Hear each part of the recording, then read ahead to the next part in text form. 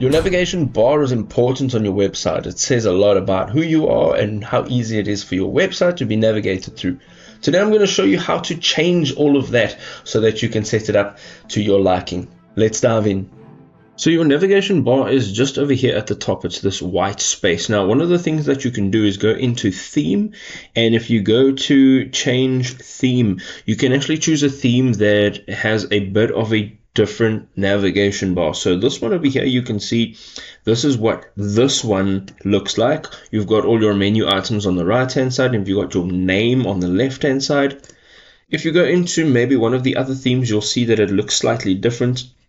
And you can maybe choose one and use that one for your navigation bar. But if you would like to customize this as is, you can go over to the editor, and here, if you click on build again, you can change this to text or logo. You can add your own custom text. You can also turn it completely off. On the right hand side, there is a search bar. This icon you can have shown or hidden. And then to the left, you have your menu items, which is your home, about, donate, and blog. These are the pages that I have on my website.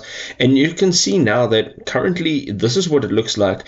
And if you click on that, it gives you all of those pages. You can change this by going over to pages on the top. And over here, you can actually click down and slide these pages to the right, and it'll actually make that a drop-down menu as such. You'll see over here that these are slightly out just under the home page. So again, you'll see now this is what it looks like. So now you have your site, and then you have also your home page, your blog page, and your donate and about page. So let's just go back to the home page. This is what it's going to now look like. And as you open it up, you'll see now this is what it looks like. Now, of course, you are going to rename this according to the pages that you have available on your site, but this is a nice way to just customize that navigation bar.